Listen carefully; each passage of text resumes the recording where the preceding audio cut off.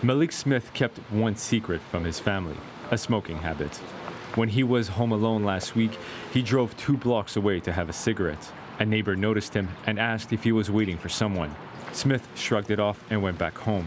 When he headed out again, he got the shock of his life. 9 police officers with their guns pointed at me, and one of them yelling, "Freeze." Roussillon police had received a 911 call about gunshots fired in the area.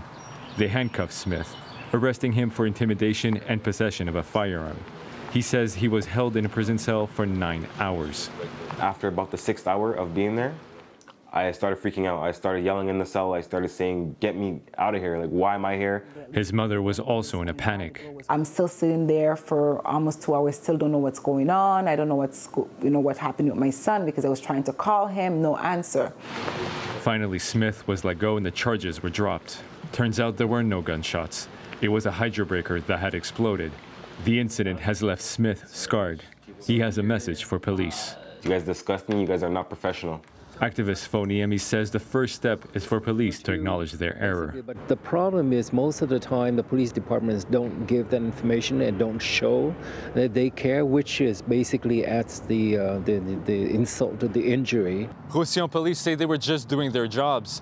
They have to investigate complaints like this one thoroughly. But that explanation is not good enough for Smith and his family. They're considering legal action. Navneet Paul, CBC News, Montreal.